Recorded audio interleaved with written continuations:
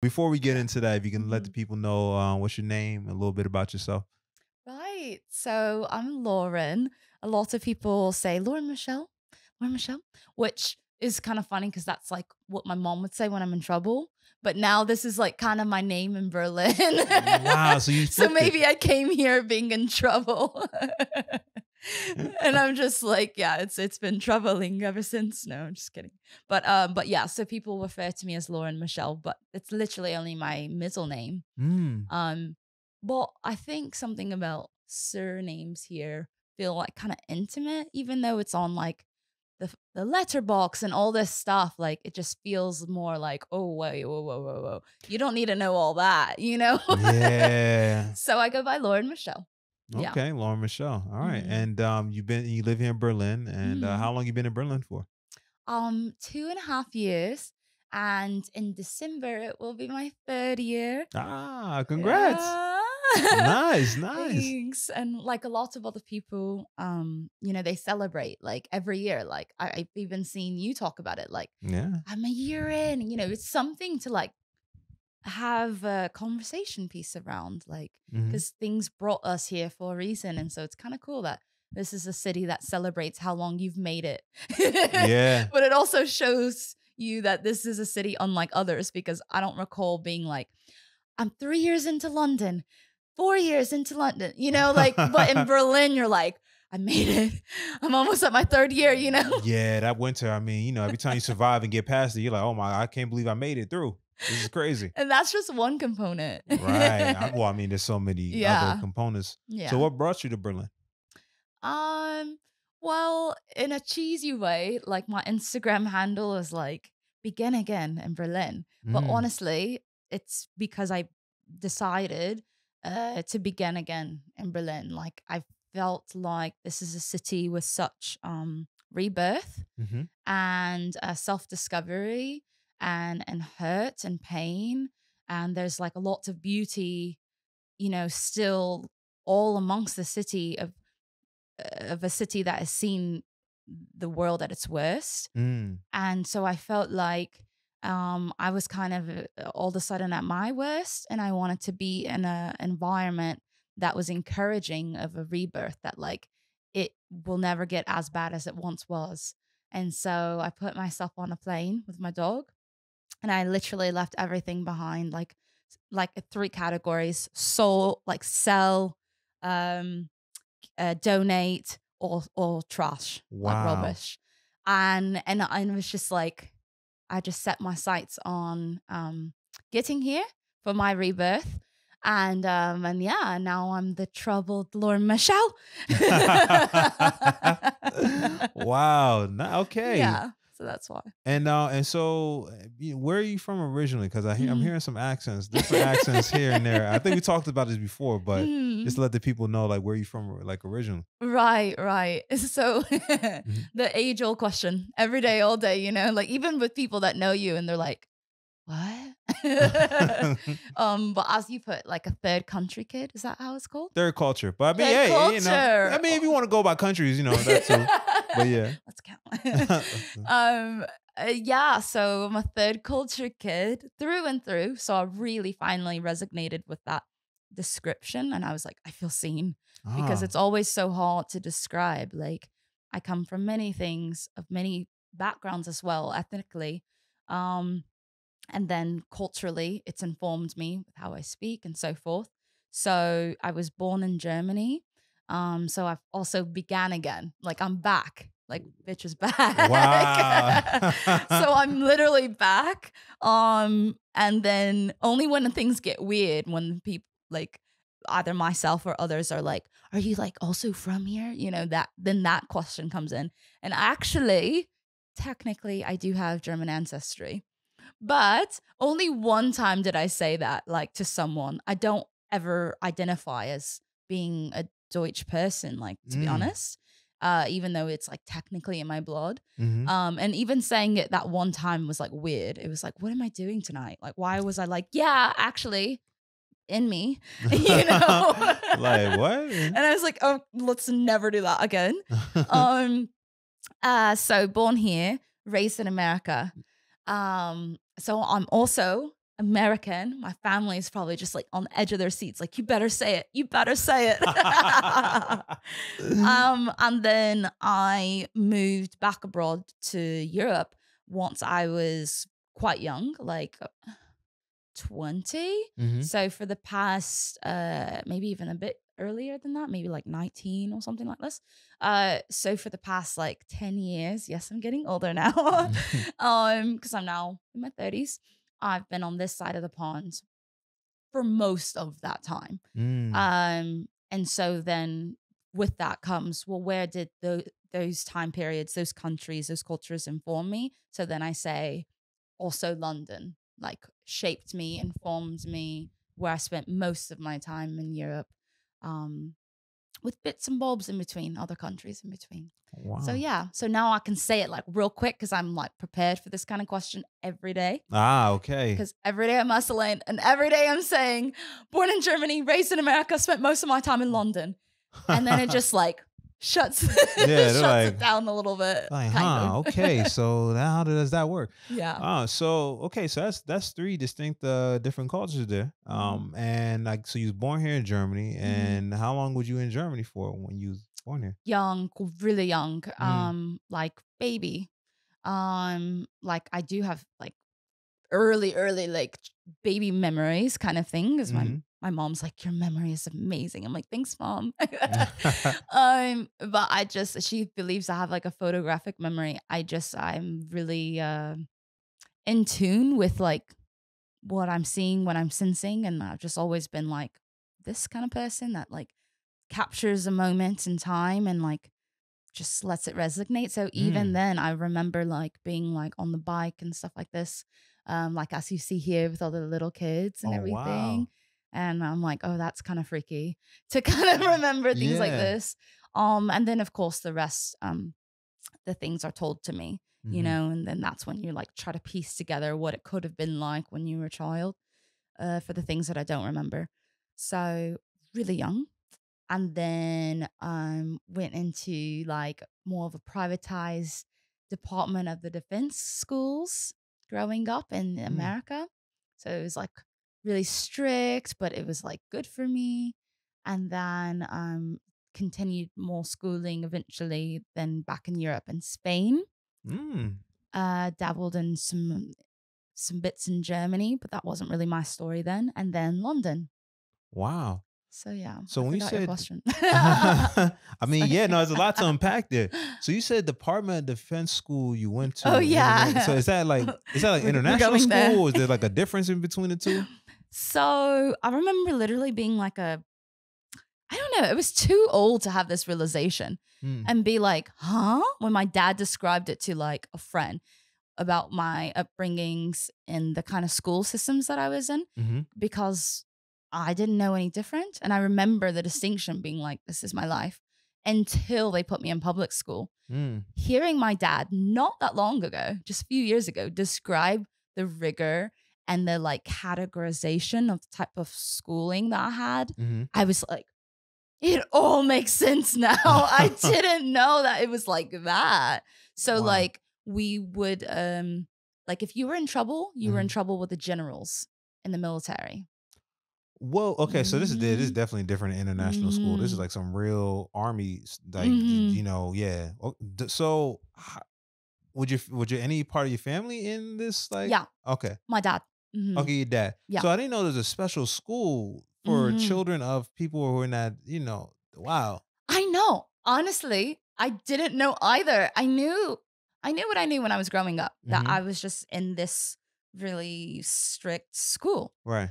But when they were like, "We're gonna introduce you to the civilian world," I'm like, "What's that?" They're like, "The thing for like everyone, not like the others, and nothing like Yeah. this, but like anyone that doesn't have that affiliation and they're Right. not in these kind of specialty militarized schools, just everyone else, all the other kids, like you're gonna Ye- go in there now." And I was like, "So then Wow. where have I been?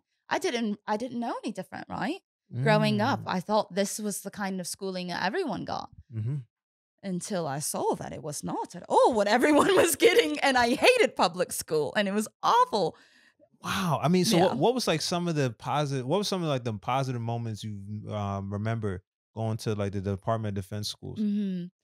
Well, without it sounding like, mm, I don't want this in any way at all to sound pretentious, and I don't want it to sound boastful.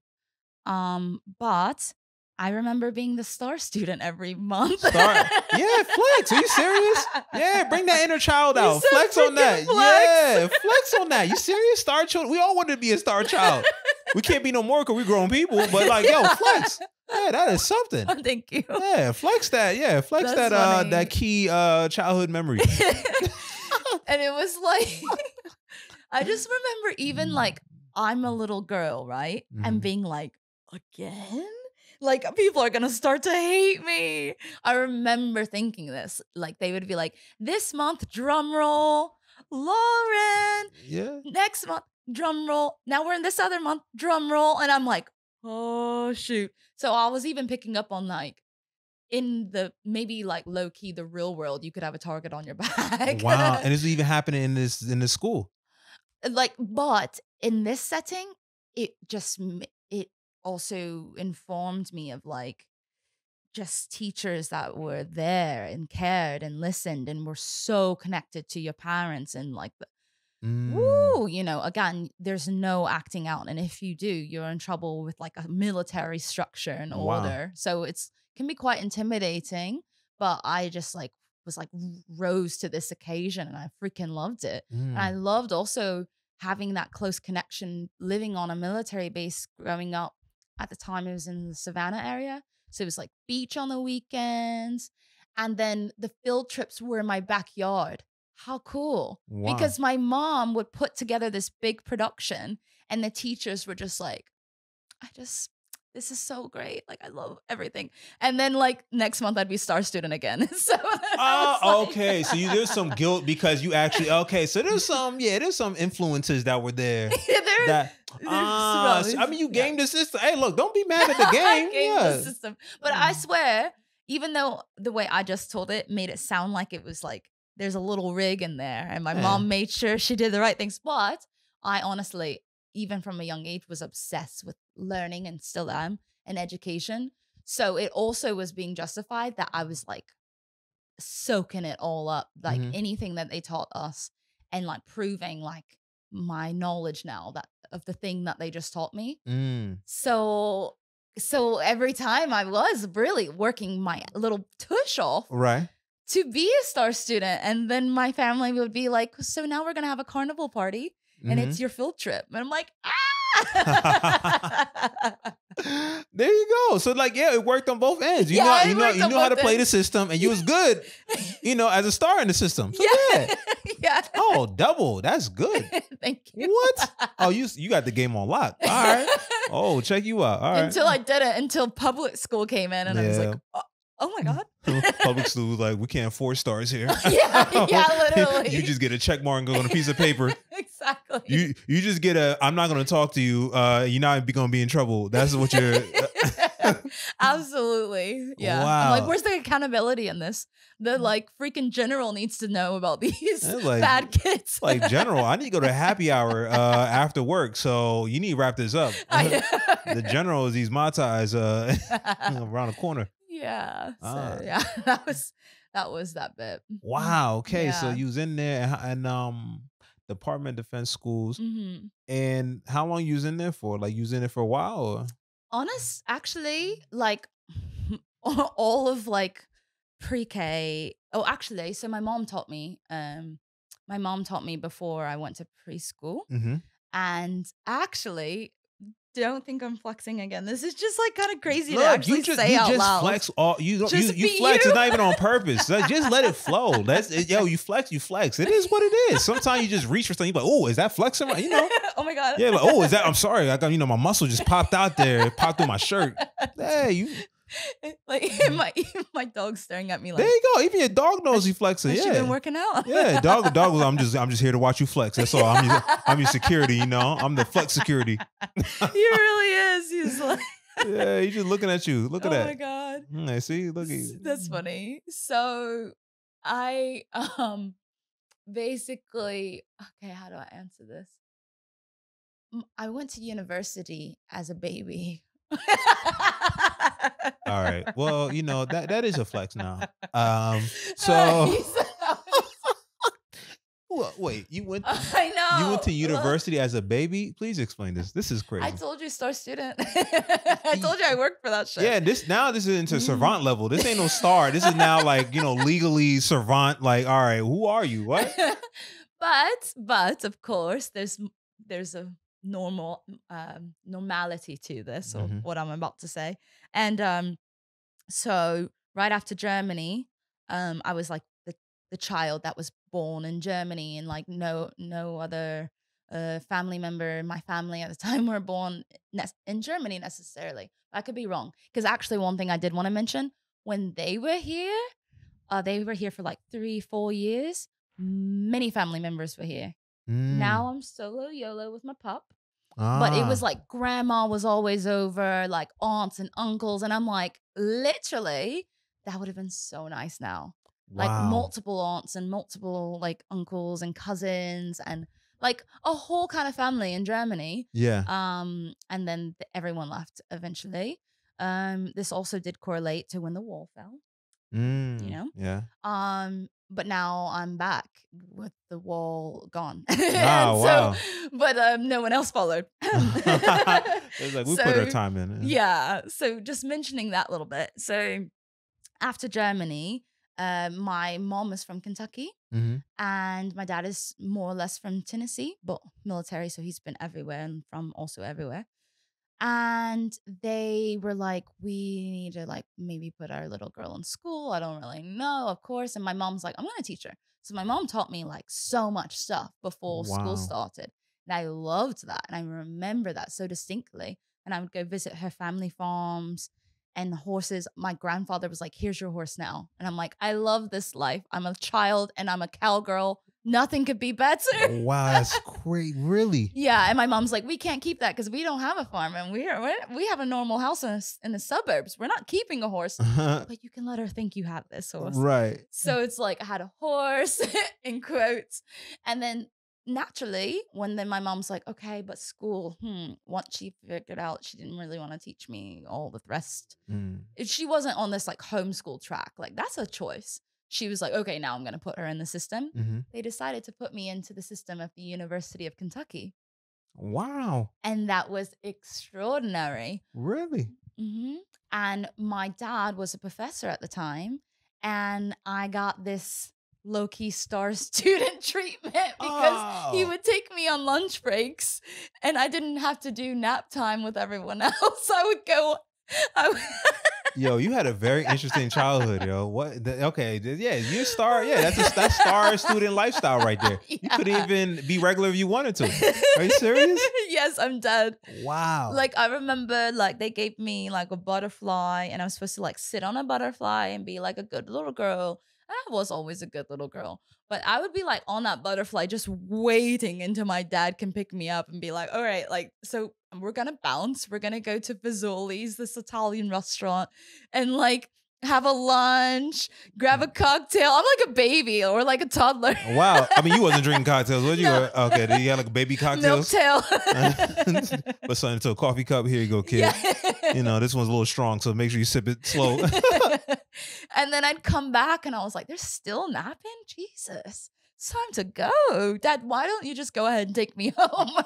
Oh, I'm done for the wow. day. Oh, so you had a different life right It there. was a different life. And yeah, Wow. and then my mom would drive me to the farm and get to spend time with my grandparents and the horse that was mine. This is real Southern living right here. Okay, yeah, I'm learning a lot too as I'm hearing. I'm like, oh, this is some real Southern, a horse and everything. Yeah, Okay. Kentucky, right? Mhm. That's still considered the South, right? Or we consider that Midwest now. I don't know. It's middle grounds because of the Civil War Mm-hmm. and every affiliation the South. But technically, it was a border neutral zone and it's kind of up north. What? It's weird. It's kind Because of that up Mason-Dixon line or Yeah, yeah, something? yeah, Ah, exactly. okay. Yeah. Interesting. Yeah. But all right, so like you north and south a little bit. Yeah. So, okay. So when you made the transition now from the Department of Defense school you went to now public school, what was like the big shift for you during that transition time? So to get back to that question and then one that you asked me previously around how old I was, I was too old. I was too old to be just getting into a new system. Mm. I was like third grade, Third grade. actually. Third grade. And that's old for standards of like the kids that like started pre-K together, let's back it up. They started daycare together. So Mm. third grade is like, who does she think she is rocking up? Mm. Midway through the year as well. I started it in December. It's so embarrassing. Wow. It's like about to be Christmas break, and then I'm like, and the teacher's like, "There's a new one," and I'm like, "Yeah, what's this? What's this?" And everyone was literal. It wasn't this like, "Oh my god, that's cool," like, "Welcome," like, "We'll show you the ropes." No, no, no. Mm. It was like, what are you doing here? Who are you? Where did you come from? What is happening? That's public school for you right there. Proper Yeah. alien all Yeah. of a sudden. Yeah. And shout out to the girls that just like shaped my then experience and like touched my heart. The three girls that like talked to me probably like second day, maybe even first day, Mm. became my best friends. Wow.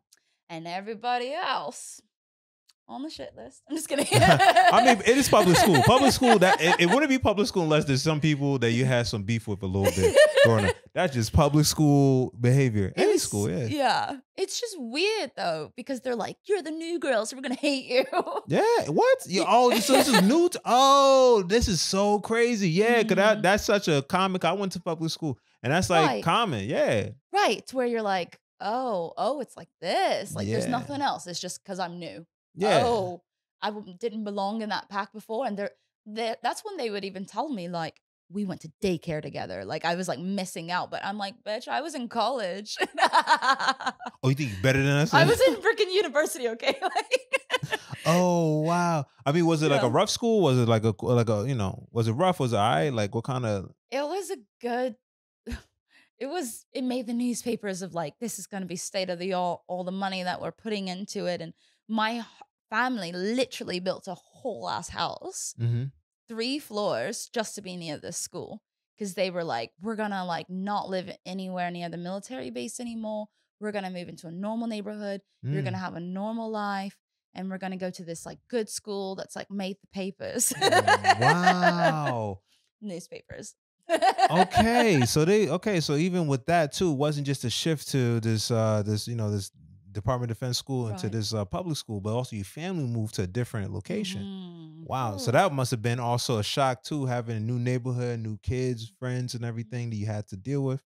Absolutely. Wow. Always like saying goodbye to the best friends that you make, just being in a constant state of saying goodbye. Yeah. And that also informed me as to why I've lived in as many countries as I have, because it's like eventually it becomes a self fulfilling prophecy. Like you become that person that then feels this angst to need to say goodbye and like keep it moving, Mm. even though that was the very thing that made you sad like your whole life, is being like, no, when will I see you? And then after a certain amount of years, there's this like thing that happens to you, and you're like, oh, it's not you, it's me. I gotta go. Yeah, it's like, hey, sorry, I have parents. They want better for me. Yeah, literally. Apologize. I don't know what to tell you.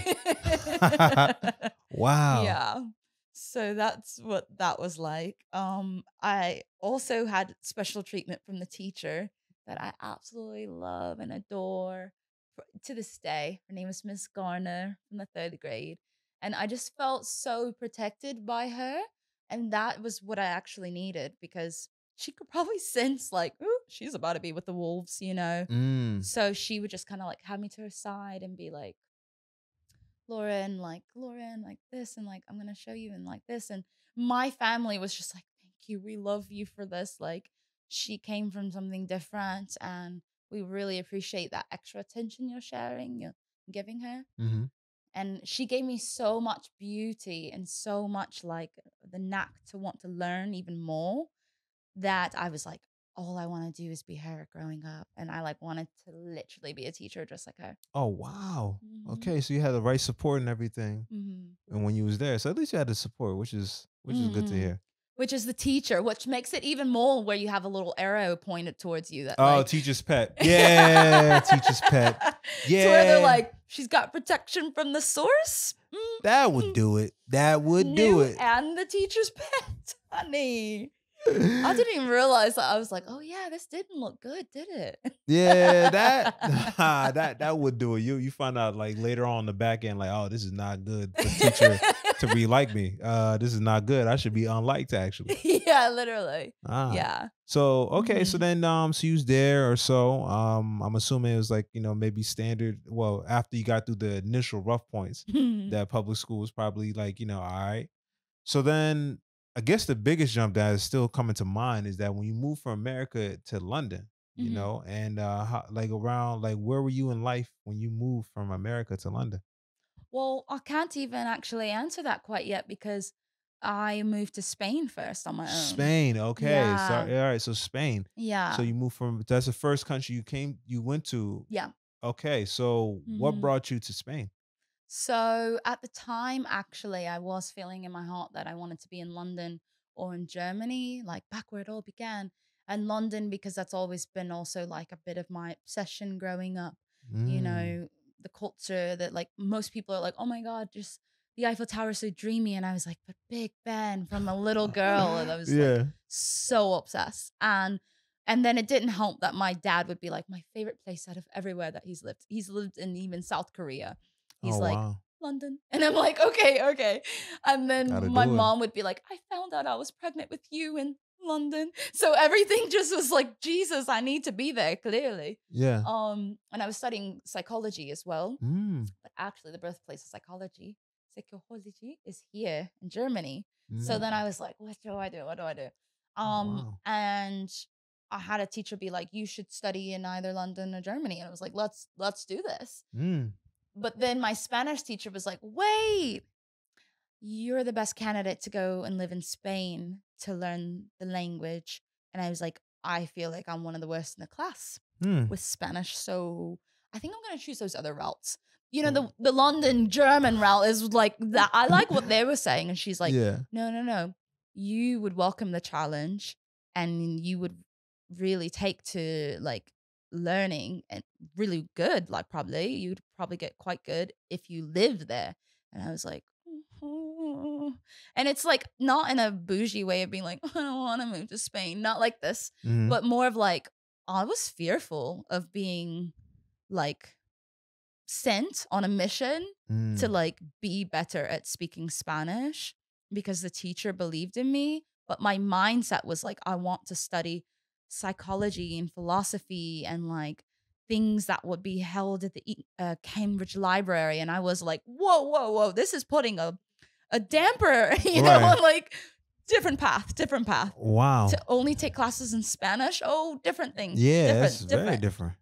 So she was like, well, we're going to give you a scholarship and we're going to send you there and you will have like, you'll be paid for. And then you're like, okay, I can't like deny that. Actually, you're like, That's okay, so very good. well, let's look at the flights. Right. Yeah. And the most beautiful thing I'll never forget to this day is when I told my family. They were really supportive about it. And then it was choosing which part of Spain, which eventually I settled on Malaga.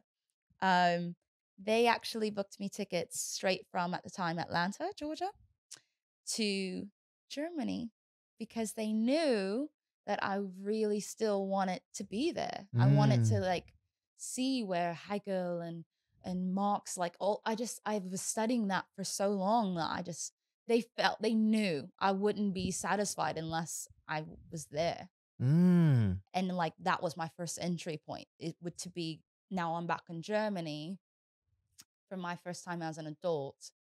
And that just literally made me like cry and cry and cry. I couldn't believe that they bought me a whole ticket with Lufthansa to go to Germany first. Wow. And then from there, of course, like I got to Spain, Mhm. but it was like, that was everything that like my family listened to me. They like totally Wow. understood where my heart was. Okay, so let's talk about that then from because Yeah. I mean, so then Germany technically was the first place then. Yeah, actually. Okay. So Mhm. um How was that when you first traveled? Because I mean, Germany, as you mentioned, has like a lot of things involved with it, right? Like a lot of history has started here, a Mhm. lot of like psychology, a lot of Mhm. I don't know, sociology, but a lot of psychology, Karl Marx, Mhm. Jung, all these Mhm. other people.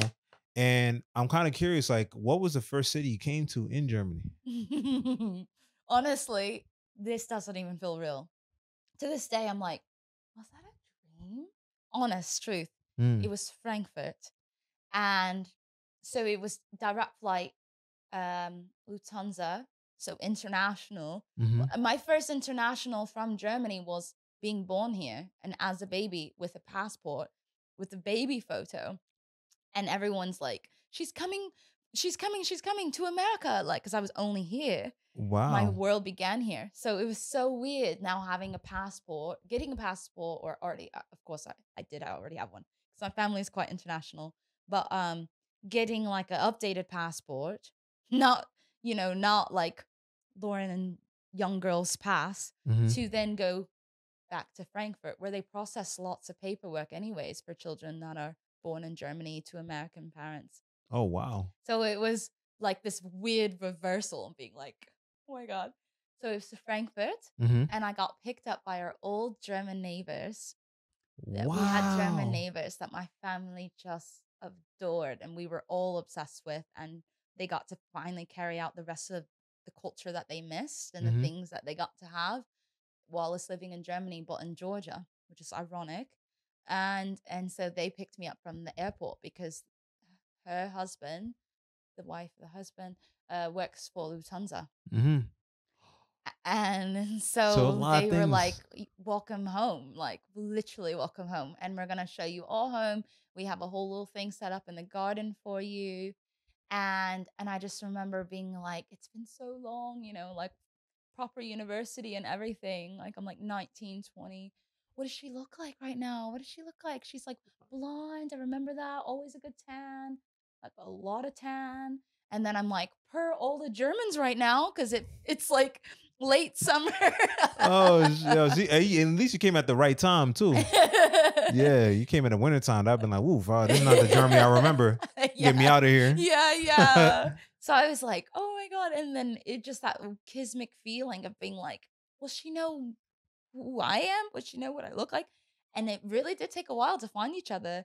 And then when we did, she put me in her car, and I hadn't experienced a proper jet lag in my adult life. I've Mm. had like not too terribly longer flights. Maybe Mhm. the longest flight as an adult was like 6 hours or something, but not Mm. like, you know, across a continent. It would go Right. to like, I would be going to like other countries, like around America and so forth. So this is my first time on my own to Europe, Mm. and I'm experiencing jet lag while she's on the Autobahn and she's flying. And I like my skin is like flapping back in the wind. And I'm like, it didn't even feel real. I was like, huh? Huh? What is this? I've only heard about this. Wait, is this actually real? Just, she floored it, right? Wow. No speed limit on these parts. And yeah, so then we get to her house and then she's like, plum cake? I'm like, I didn't even know you can make a cake out of plums. Everything just felt like I was like having this outer body experience. Oh, so you had a lot going on. I was like, oh my God. And then they're showing me this like chair that's like only in Germany. And it's this like beach chair thing that turns into a table, that turns into a bed. And they're at the beaches, uh, the Baltic regions and in Germany, even at some of the pubs and stuff. Mhm. I've never seen one before. She had one in her backyard. Mm. My mind was blown. I was like, what's happening? And they were like, the engineering on this chair, sit down, feel this. Ah, oh my God, it's amazing. Whoa. Ah. I was so jet lagged. I'm like, what? Wait, is this real? Oh, so yeah, wow. So you was taking a lot of things in. There's so many moments that were happening, and you traveled alone by your. This is your first time traveling alone, Yeah. and how'd you? Well, Okay, alone internationally. alone internationally. Yeah. So how was that? Because I feel like that's a thing that not too many people do. Travel alone and Yeah. travel alone internationally. Like, do you Yeah. remember like how you felt and how that was for you when you first traveled alone from what, Atlanta or Mhm. Georgia or Tennessee at the time? No, Atlanta. Oh, Atlanta. Okay, Yeah, yeah. so from Atlanta at the time to Germany. That part's a bit more blurry, Yeah, it's to be probably a lot of jet honest. lag and Yeah, stuff. and the jet lag. I just remember just like elements of it being surreal, of Mm, being like told about being a young girl, only being in Germany. That was my only like presence in the world. Then going to America. So it just felt like, whoa, I'm making this reverse journey. mm, Being like now I'm like a person with like, proper informed mind, and I know things now, and I can like recognize my surroundings properly. And I'm going back, like, what? And also to a city that I wouldn't have remembered as a baby. I would not have remembered Frankfurt at right, of all. course not. Never. I was actually born in Gießen, so like not even Frankfurt. And where's that, Gießen? Not too far from Frankfurt. Okay. Also near a city named Kassel. Um, it's I always grew up calling it like a village, but it is a city, like a little city. Oh, okay. I mean, it has a village name, but all right. Yeah, it It does. sounds like one. Yeah. So I Oh don't wow. really remember that much, but I just I was back, and wow. Actually, Mm. I do remember being told the second I landed, the border control, he literally said welcome back. I remember that being like earth shattering, Yeah. because he literally looked at my US passport and it says, where you're born for everyone. And this says Gießen, Germany, as it does. It will always say this because that's where I was born. And he was like, welcome back. And I was just like, oh my God. Oh my God, I'm back. Wow. And now I'm back again.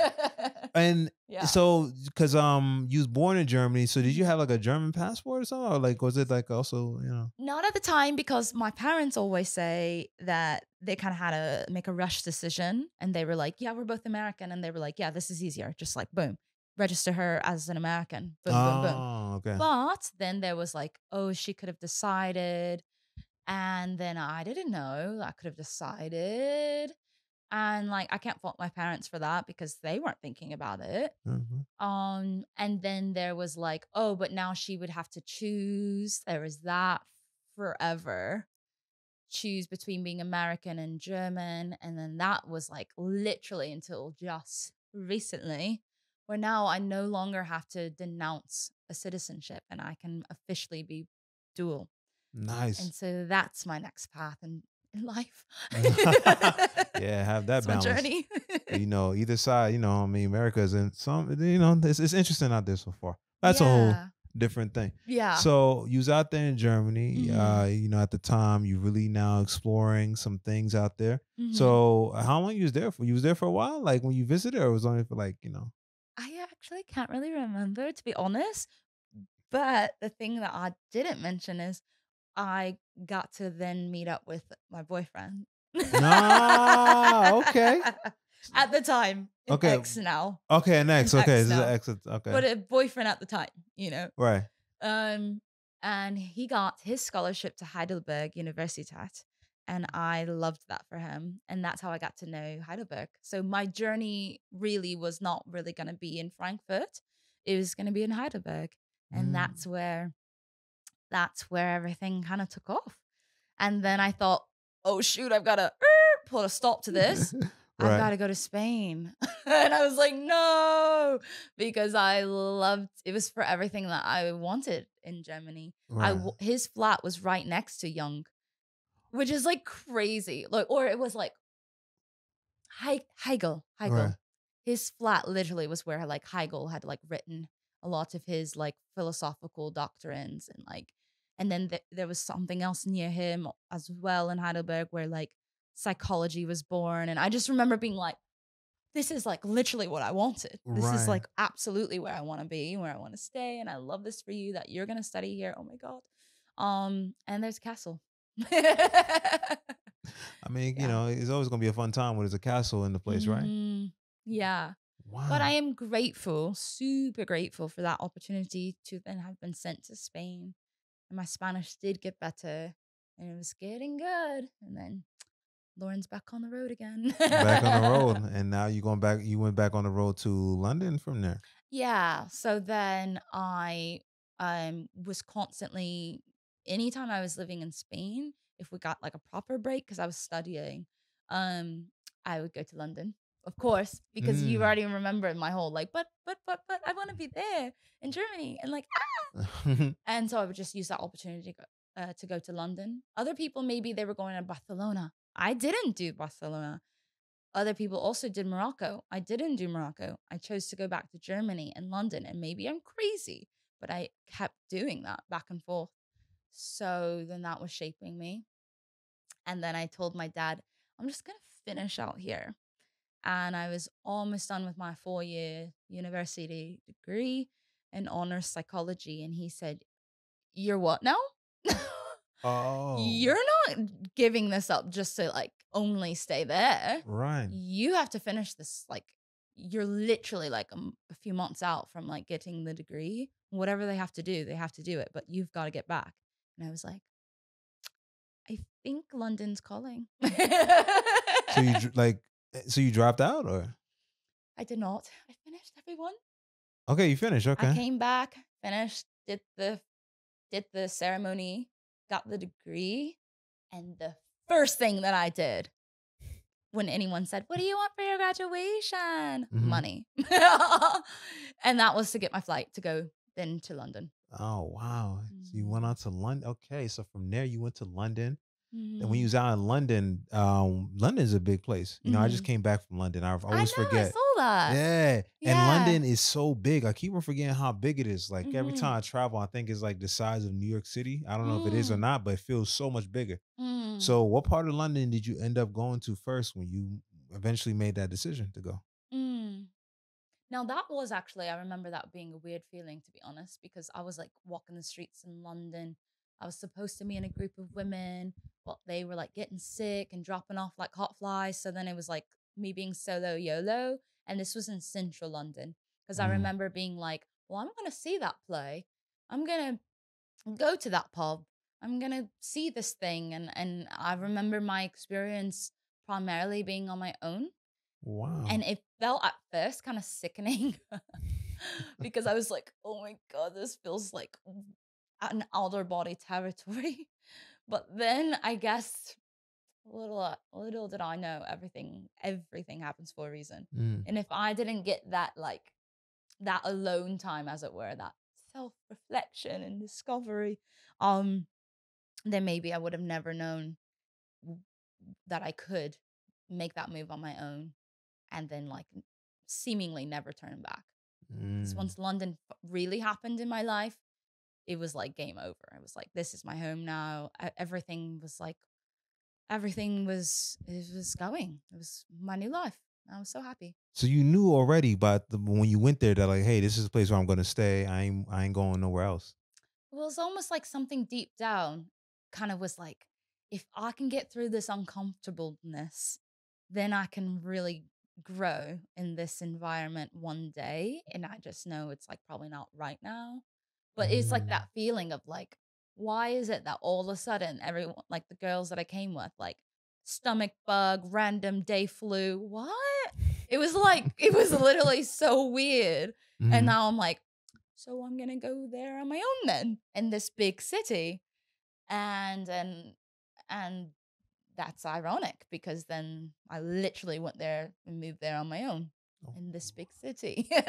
I mean, that is I like when you said that you had like a deep feeling or so about like Mm. feeling like, all right, this is gonna be the place I'm gonna live in. Mm. Because I had like a similar feeling actually Yeah. coming to Berlin. I I mean, wanted to know. yeah, so you know, I kind of I don't know if I shared it before on this, but the reason why I moved out here was initially because of stand-up comedy, you Yeah. know. Mhm. So, you know, it was me and a friend of mine. We are traveling around, we're doing some comedy in some other cities around Europe. Went to Paris, went to Luxembourg and not Luxembourg, but Amsterdam, Rotterdam, came to Berlin, went back to Paris, he went to London, I went back to Berlin. And it was just like me being in these countries, these cities, and then it's more specifically Berlin a lot longer than all the other places. And it felt similar to like New York City, but like in a different way. And the comedy scene was like it's new. So it's also kind of like, wow, I'm Oh. beginning to see comedy like in a new form or something. Oh, And then wow. it just, yeah, it was something where, Mm. somebody convinced me to move out here. So basically, there's two comedians who were like, hey, so when you gonna move out here? Cause I was doing pretty good out here. And it's like, I was like, how I move here? I don't know how, I don't even know how to even, this is my first time here. I never been to Berlin up to Wow. that point. Wow. And it was like, hey, you can get the artist visa. And I then, remember you saying that. right. So, the That's huge, actually. very huge, very huge. It told me the Yeah. artist visa, the process, more people start telling me about it. And it was just a momentum of like, all right, this is something that you should probably take advantage of. Because people are literally telling you you should move here and then here's the ways to do it.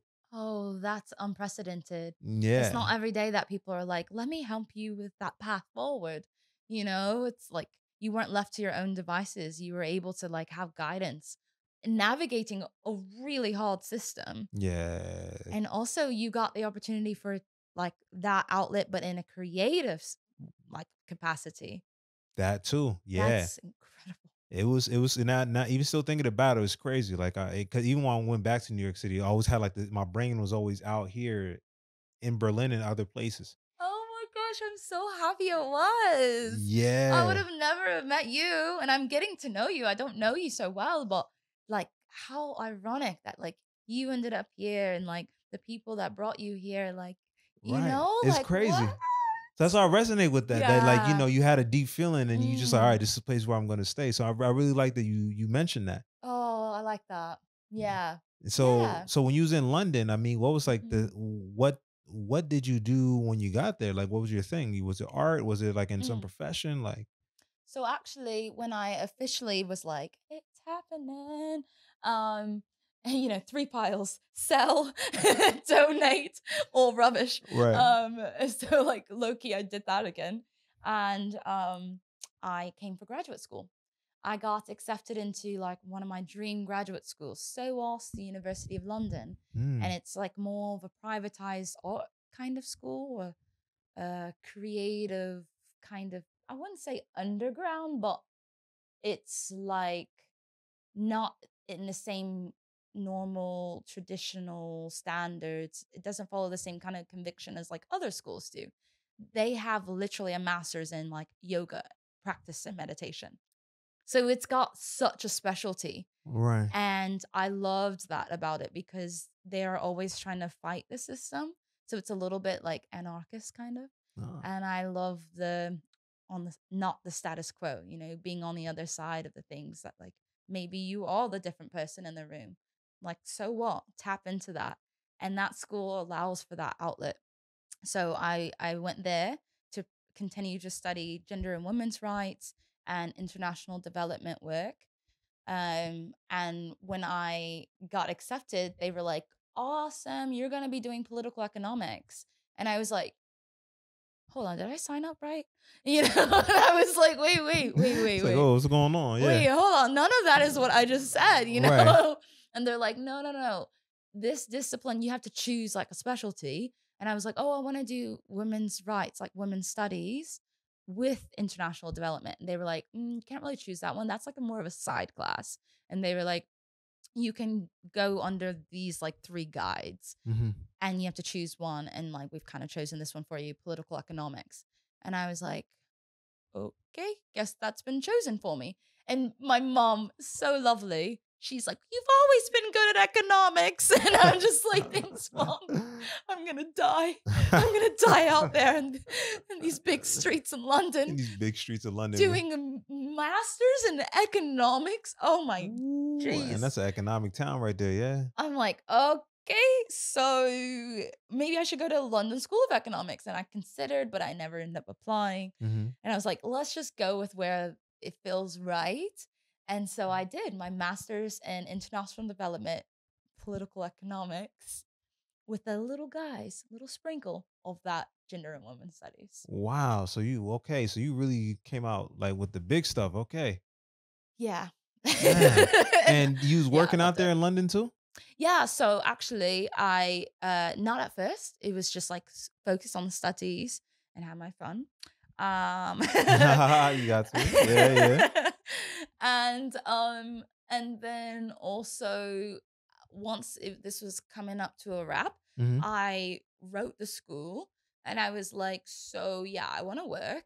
And how does that work? You Mm-hmm. know, because I'm on a student visa at the time. Uh, And they were like, yeah, we can work something out. So I just applied like a normal person for any job, and I wow. got a job opportunity, and it just was like incredible. It wasn't necessarily even in my field. It was something I've done before.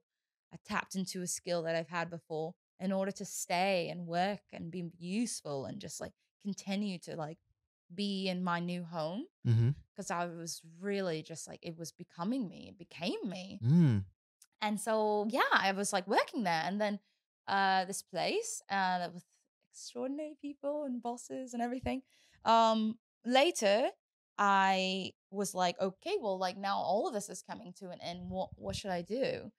And the company, a small business kind of, they were like, actually, we'll try to sponsor you so you can like continue and like stay. And Wow. I like all this time I'm having flats, like living on my own or a flatmate or just like a actual ass life, paying taxes. Like this is all after master school. I did like it was like a fast track, like master school 1 year. Oh, so you was really, really studying and like, oh, Yeah. yeah, that's serious. So then that's when I was like, when everyone else was kind of low key stressing about our dissertations. Mm-hmm. Yeah, I did that. I did that. I also traveled and I wrote and I love writing. So I was like writing and I was traveling and I was applying for jobs. And I was Right. like, So I'm you freaking like, staying. yeah. Yeah. Like at night, I'd be like, this job? No. Yeah, this job, this job. Oh Literally, I yeah. was like so focused. I was not going to give up my flat. I was not going to give up my life, my friends. I was like, hell no. So when they said they would sponsor me after a year in working with that job, Mm-hmm. I was like living la vida loca and was so grateful. And then this thing that I studied called Brexit came true. Oh yeah. And that put a absolute stop on any opportunity, because then they said, oh, but you're not British enough. We could just find any British person to continue to do this work.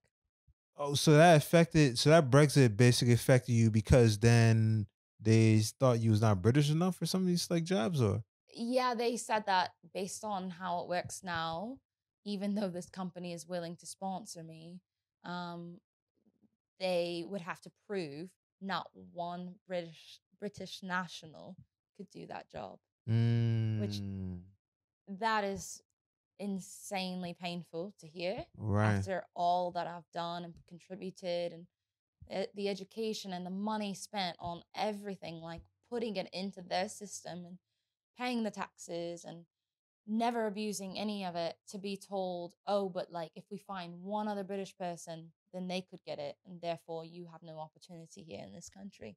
Ooh, And that's so you're up against like nothing anymore. Like you're just up against what the entire system. You're up against the whole population. right. I mean, the discrimination about that statement alone. Can we find a German to do it? Like, oh, that would just be so like too soon, too soon. Yeah. Oof. How German are they? Too soon, Yeah, too that's soon, too yeah, soon. and that's a different. Ooh, that's a trick. Yeah, 'cause I mean that just kind of opens the door for a lot of discrimination to happen, right? Absolutely. Yeah, that is a difficult one. Yeah. So then at the time, also all of a sudden there was a rumor that like this person named Trump that I remember from the Apprentice show Wow. is gonna be the president. I'm still living in London. I'm still working the job. and and then I'm like calling immigration being like, so what's happening, what can I do, where can I be, because this is like all starting to kind of come to an end, right? Mm. If like a person could do my job, then I'm gonna be made irrelevant, because like how many population there's like, I don't even remember the number, like s- 70 million people there, I don't even know. And I was like, okay, so like clearly you're saying no in other ways. And the immigration officer said, oh, unlucky, hun, you've got Trump in America and you've got Brexit here. And he literally was like, you're low-key screwed, where are you gonna go, what are you gonna do? Wow. And then I was like, well, I was born in Gießen, Germany. Okay, so that's kind of what led you back into Germany Eventually, eventually. the openness of like being able to be here and have like somewhat of a path Yeah. to make it, even if you don't know exactly what that would look like, Mm. that's open enough for me to be like, okay, that feels like I could be wanted. Right. Yeah. So before we get into that part of you being here in Germany and you're doing some dope stuff here, I kind of saw what you've been doing here. Oh, thanks. Is that so? This London accent, right? So when you first got there, was this something you had or so, or like how long you was there in London for this like accent? Because very like one would assume that you've been there for a long time. This with based on this accent you have. Eh, So, I mean, on and off, on and off. Sometimes more on than off, and sometimes more off than on. 8 years, So 8 years it took for you to get on like and the off. actual because it even sounds like it's almost like sort of your default. I kind of want to talk to you like the Mm, accent just comes out. And it's mm, like, wow, this is so interesting. Like at first the American come up, but then like when you start getting comfortable, like I hear like the London accent, and I'm like, mm. wow, this is so interesting because it's kind of a tough accent to kind of have.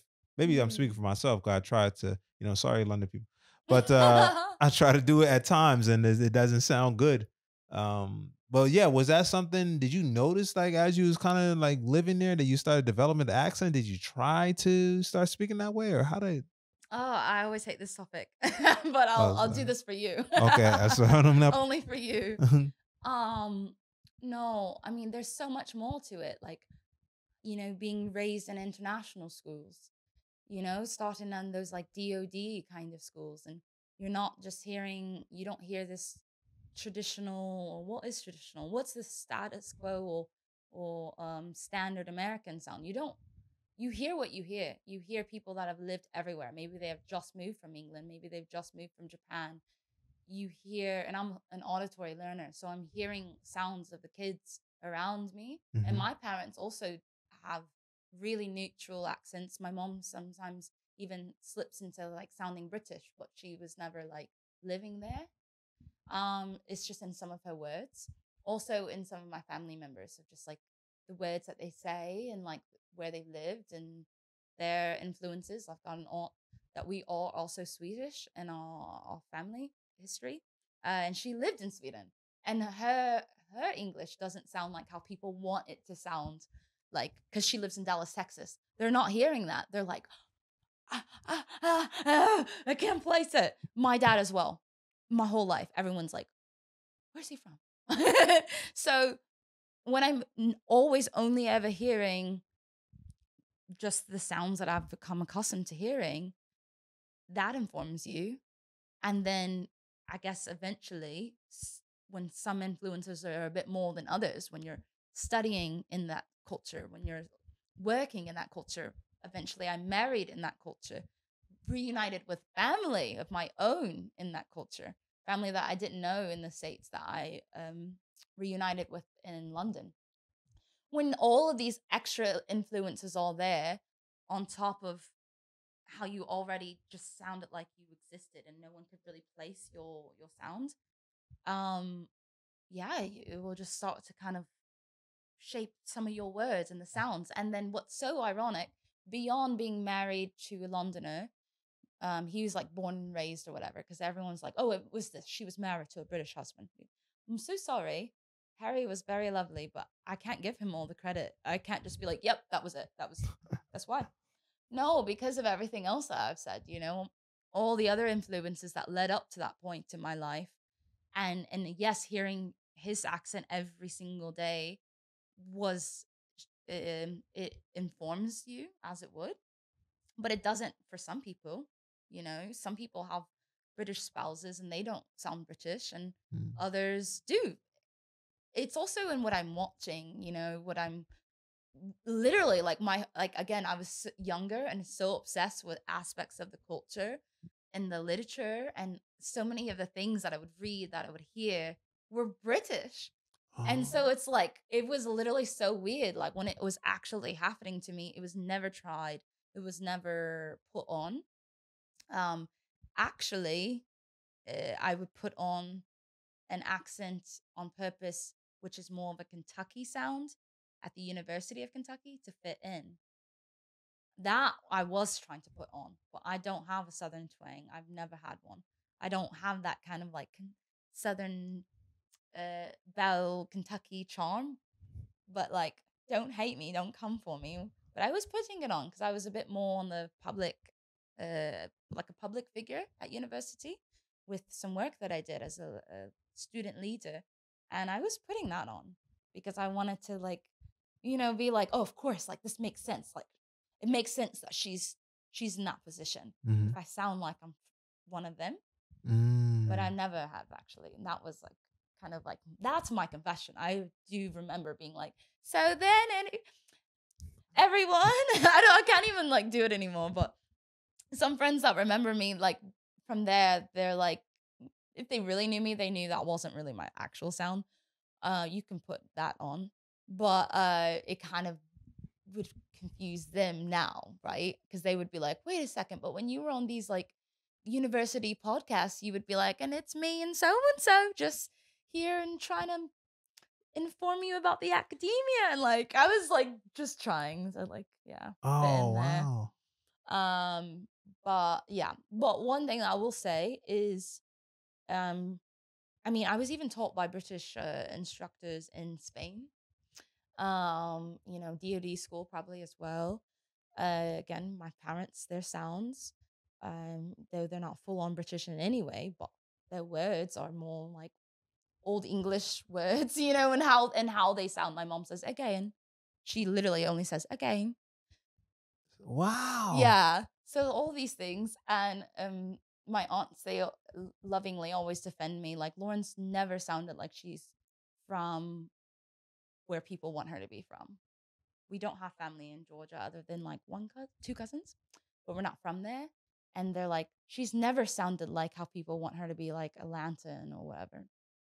Um, and then I moved to Germany and I realized, oh my God, it's only gonna get worse. My sound is only gonna it's gonna be worse here because when I'm speaking in English, so many Germans, they learned from a British English teacher. That's the closest relation like that they have in their schools to learning English is typically someone that speaks British English and not necessarily American English all the way in Berlin. So Mm. when we're speaking English, they're sounding more British than I sound, but they're German. And I'm not questioning everything about them, but I'm like, it's going to make this more complicated, Mhm. you know?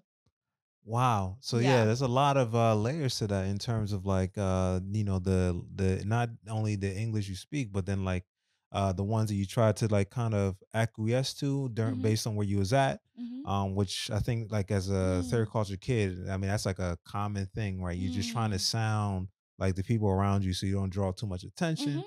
And then also too, just dealing with the what is your true tone or so like Mhm. that in your language, which Mhm. I think that's always like a battle. And I Mm.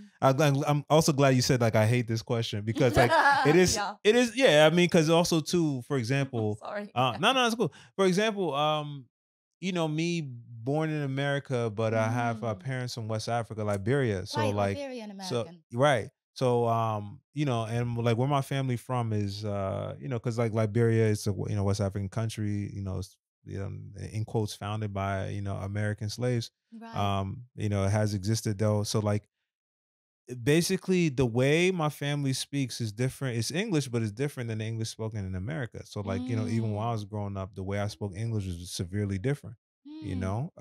What did the difference sound like? It's almost difficult. People have asked me to do it, and it's hard Mhm. for me to like sharply do the main differences. I almost have to slip into it. Like if I talk to Yeah. another African person, it's like almost like immediate. My brain just drops into it. I love it. Yeah. Yeah.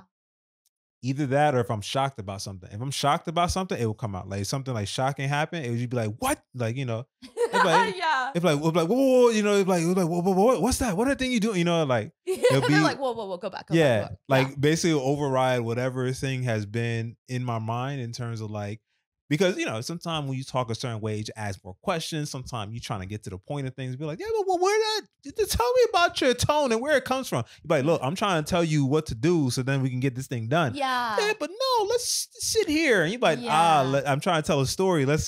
So I Absolutely. get where you're coming from with like Yeah. that.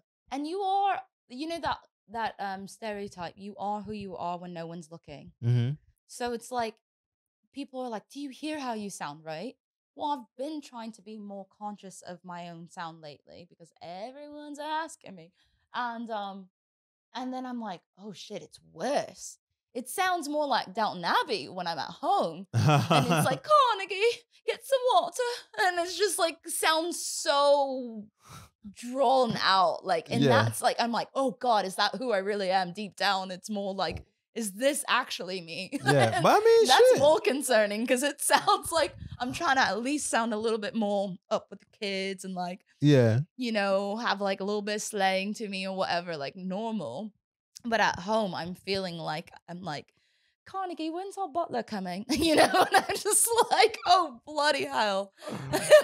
Oh shit. I mean, but that's you though, so that's dope. Apparently. Yeah, I mean, there you go. Even the way you said bloody hell, I couldn't do that. That's a real that's you. No, but I'm glad you said that though, because I think for a lot of people they need to know that that there's Nice. different layers with how you speak English, Mm. or how you express yourself. Right, You right. know. Absolutely. And also then, you think like, what's your new context? Like, how will that inform you? How will your time in Berlin and the sounds that you're hearing like inform you? And because I hear when people say, one thing I've been hearing is like, when you leave here, they're like, huh, because you're hearing German, sometimes maybe even trying to speak it or whatever. Mm-hmm.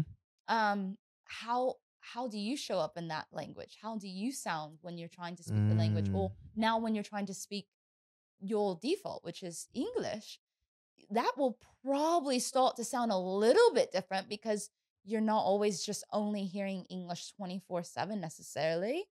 Sometimes you are just hearing the hello, like those little sounds will start to slip in to how you even say your traditional hello, hello. Right. You'll just like gradually sound different like through time. And that's Yeah. weird.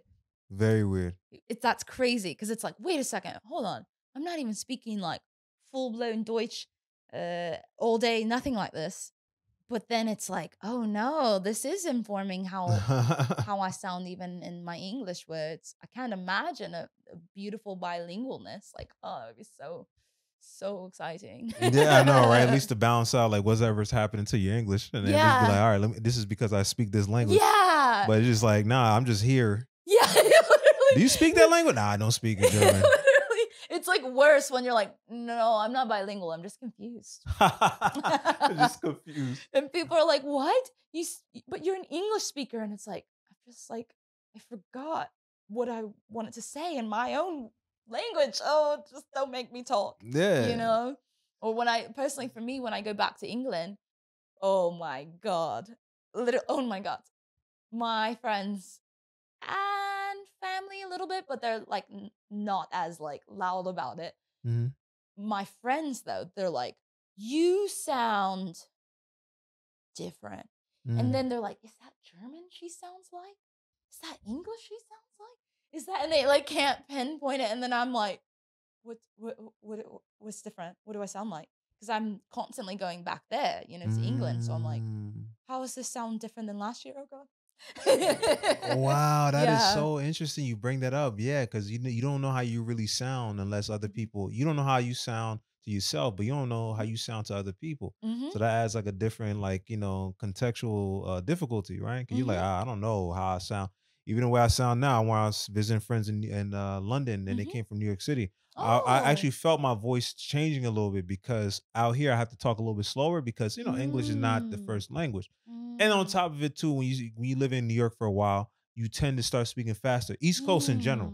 That's true. So, I used to speak fast. I remember going to see my friends, they speak faster and everything. So like being just dropping back in and like talking Dropping fast, back talking the way I used in. to talk and stuff. I like that. And then coming back here, it was like I had to adjust a little bit. And I was like, oh yeah, because I started seeing people's faces. They kind of like, I'm like, oh, all right. Yeah, that's I'm right. speaking way too fast. Let me go ahead and come back down a little bit. That's You so know. right. Yeah, Yeah. that's so true. Even the tonality, The tonality, the words you're the using, the pitch. Yeah. everything is so important. Everything. Yeah. Absolutely. Like where I work now, I only, and it's like so ironic because it's like this is just my life now. But my first like proper job in Berlin, like the more like 9 to 5 on a salary payroll situation, Mhm.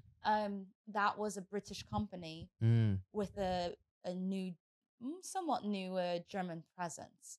So our working language was English because it was a British company, even though we're in Germany. But that's like kind of exciting because you can feel useful to still continue to speak your native language and feel like a healthy amount of encouragement to try to speak German because your clientele might be like you're seeing a German person that day and you wanna try, you know?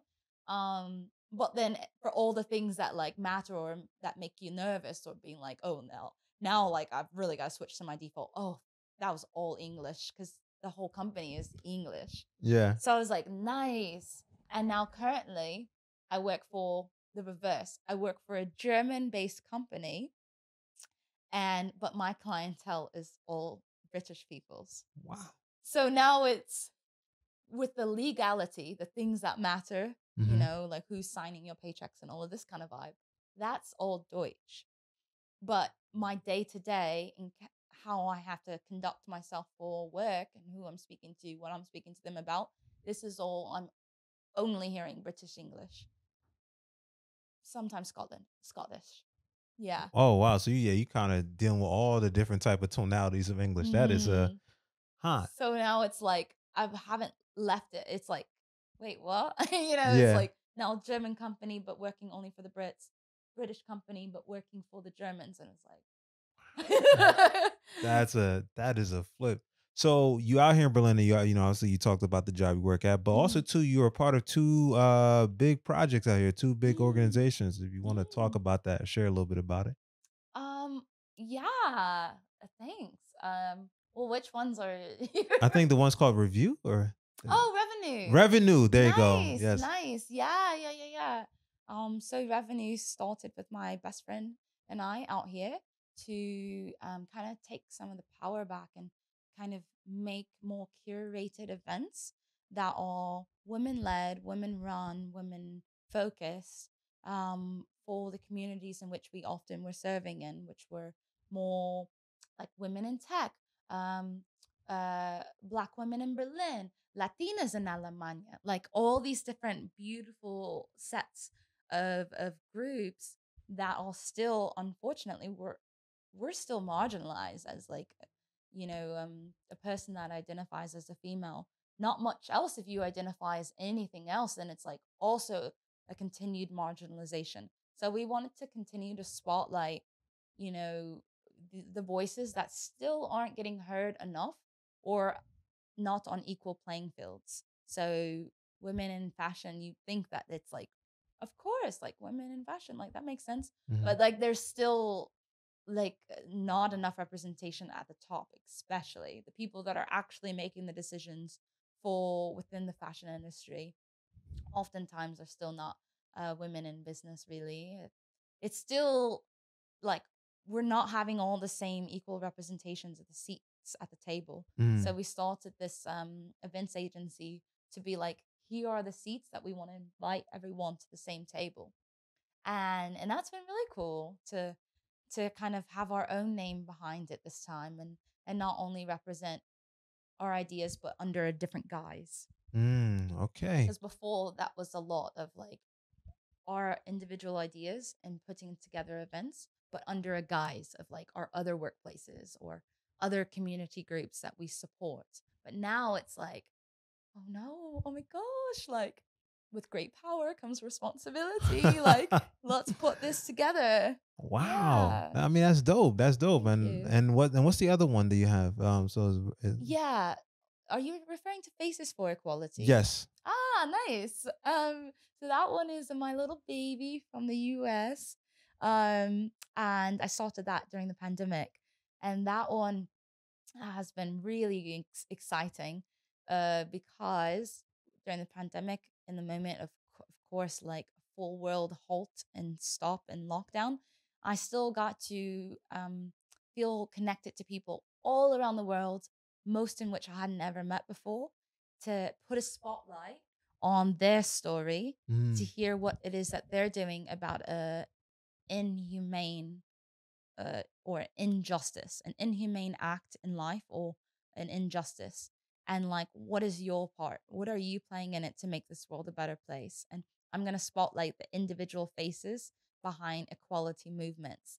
And from there, I got to do lots of different interviews with companies and people. And I mean, just the most extraordinary kind of stories and people that I got to like interview and have this intimate moment with, Mhm. to have them showcase their story that otherwise maybe isn't getting heard and Wow. overshadowed by all the bad news, of politics and so forth. Mm. The divisiveness. And so this was really cool to see um how far your reach can be, even from the comforts of your own home.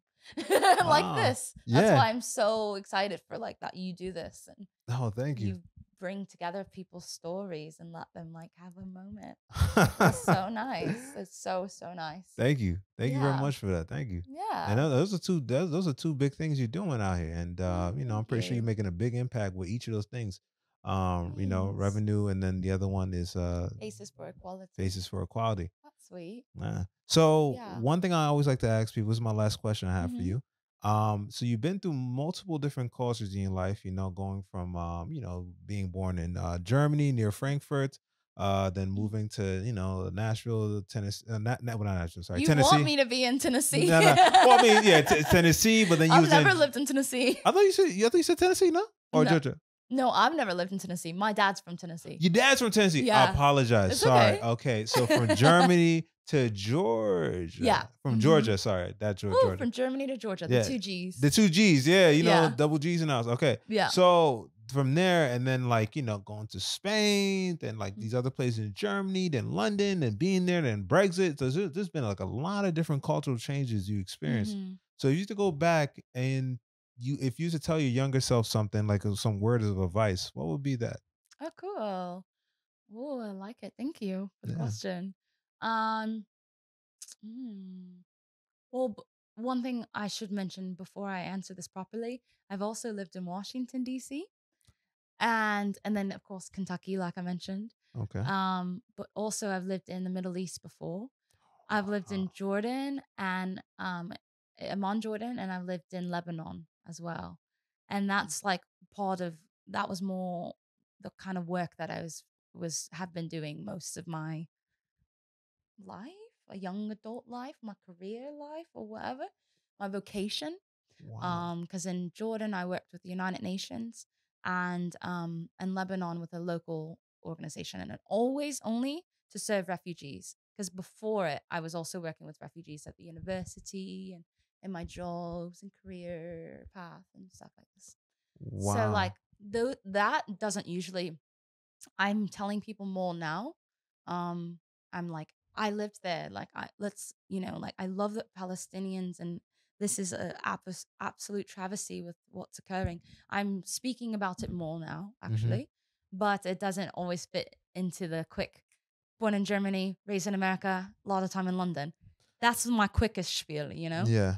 But then it's like, but I also lived in Spain and the Middle East and Washington D.C. And then it's like, okay, like maybe I should just shut up. I don't really know No, you. You don't know me. I Like, let's not go there. I think that's very important for you to share that, especially Oh, during your time in the Middle East and everything, because that's an impactful thanks. time. And like, Yeah, with all that's going on right now, I yeah. think it's important for people to know like just other people's experience of the Mm, Middle East, because it just adds yeah. like a tapestry of just like Mm, knowledge about it, I like from different that. perspectives. And then it kind of creates like this nice web of like knowledge, understanding of experiences, and then Mm, hopefully through that some empathy and like mm, more awareness about like what's going on in the history of things that are happening in the world. absolutely. So I think I think Yeah. whenever you want to, or whatever platform or so, I definitely suggest that, even if you want to come back or so like that, by all means, if you want to talk about that aspect. But Thanks. I'm just That's so happy you at cool. least shared that part of it. Thanks. So That's nice. hopefully that's a one dot that you have put there in the universe, and hopefully that connects in different ways for that to Yeah. be brighter. That little spark that you added. Thank you. Yeah. Yeah. And so I appreciate you saying that. So, like, basically, to answer then your question, the one thing I would tell my younger self it was Mhm. is kind of on that strain of like that line of logic that you were stating. And I like how you use the words like the tapestry. Like that's so cool. I'm just picturing like all the patterns and the Mhm. layers. Oh my god. Um, I would tell my younger self that um continue to not just focus on the uncomfortableness of being in rooms and spaces to where you don't see representation and where you might naturally think you don't belong, Mm. but continue to know that you deserve to take up space. You deserve to also be there, to also do the work, to share your story, to give light to a situation, to go beyond your wildest imaginations of a location or, you know, an exchange with someone. Like it's okay to feel like you can be in the thing that you don't ever see. And I would tell my younger self that because I'm really grateful that my parents always raised my sister and I to not allow that to be a setback, Mhm. even though in public school my surroundings they made it so black versus white, black versus white. Mm. And i- if I just continue to tell myself that, then like I could just go for the distance, like literally like keep doing it. And sometimes I feel that. Sometimes I'm like bolder than I ever thought I would be because deep down I don't feel this way about myself. I feel like there's so much outer body. I feel shy. I feel like because I grew up like being more internal, not as external, extroverted and all these things. I grew up more to here, closer to the heart. So if I could tell my younger self, like, it's okay. You can continue to be that little girl that you might just be the only one, but there will be others like to follow. And you can also see this, You can find people to kind of allow that path, like how you got to Germany, Mhm. and guide you forward. And yeah, I hope this makes sense. No, that makes perfect sense. No, I mean that's and to see and to have a conversation with you now, like being at like you sound like a very you sound like an extroverted person to me. Like you Mhm. that energy. So to hear Mhm. that in the past you're introverted to where you are now, it really shows Mhm. like the journey that you've Mm. went through from like that point till now, and you just sharing your story and all the things you've been through. I think it's Mhm. gonna really like resonate with a lot of people in terms Oh, of being in that place of introvertness to now right. being extroverted. Thank you. Right. Thank you. Yeah. Yeah. My mom, I'm always talking about my mom. Mm. But my mom's like, I hate when you say that out loud, like you're feeling shy because I think that she knows how badly I worked on that Mm. and she doesn't want me to put that out there. Like almost like that could be like seen as a setback or like well, I don't really know. I can't really speak to what my mom would think on this, but she doesn't like when I'm like, "Oh, I feel shy now. I feel it's kind of like I'm reverting back in some ways to feeling certain ways." Mhm. And she's like, "No, no, no. No, no, no." But it's probably cuz she just like saw like my broken heart of just, different experiences, saying goodbye, Mm. being the new one again, trying to find a new beginning, a new belonging over and over and over. And like, thank God I didn't break. I just adapted to what I saw in front of me, which was okay, they look like they are somebody going somewhere. And I know I am somebody and I know I will be going somewhere, but I'm so shy. How do I get there? How do I give and exude that confidence that's in front of me? So I adapted my personality to be the person that like could also take the mic and like be like, I can speak. Because Mm. before, absolutely not. Wow, that is so you've been through a journey for real. Cause even the Because I mean, you've been dropping some, you've been dropping some fire. You've been flexing a little bit even. That ain't no shy activity right there. You was flexing. You had like some childhood flexing too. So Some you childhood flexing. you Well, have that's done why she good. doesn't like when I say I'm feeling shy. She's like, "Oh, we're not going back Yeah, there." sure. No, you've been in university since you was a child. Yeah, yeah, literally, exactly. My baby is a university child. No university child should be shy in this house. Yeah, exactly. She's like, "Don't do that to yourself." Not Oh, today. shit. Today we're not gonna go there. Yeah. Yeah. Well, I mean, look. So sorry to your mother for putting you in this vulnerable state, but no, I really had a great time talking with you, and thank you very much for sharing your stuff. Thank you. Thank you. You're just so wonderful. Thank This you. is so wonderful. Thank you for having me. Yeah, no This problem. is so cool. Yeah, and shout out to your dog too. His dog's asleep right now. Oh, Dog just like sleep yeah. on the side. But that's He'll be neither. my special guest next time. There you go. Yeah. He's there in presence. He's there in presence. Yeah. I'm not just talking at the floor, guys. He's actually there. But all right, guys. Thank you very much for listening and or watching. This is Nyan Yenifin, Third Culture Talk Podcast. I see you guys in the next one. Peace. Can't believe it's recorded.